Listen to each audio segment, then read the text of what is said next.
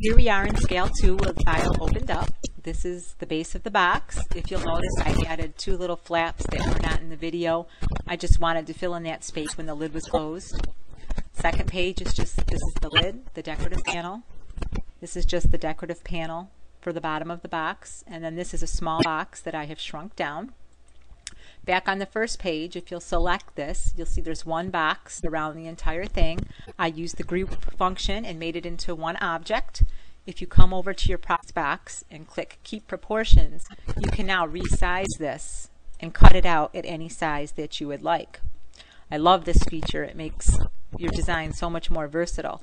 Now, in order to resize the lid to fit, what I would do is I would go to that page, I would select it, I would go up to Edit, Copy, I would go back to my first page, and I would paste it on there. Move it out of my way, got the wrong one. I do that a lot in this program. Just move this back up here. Okay, now what you need to do is you need to resize this to fit, and it needs to fit between these two right here. You need to click the Keep Proportions on that box too. Okay, and now you can just size it in so it's the same width. You could actually click and check your numbers and make sure, but this will work.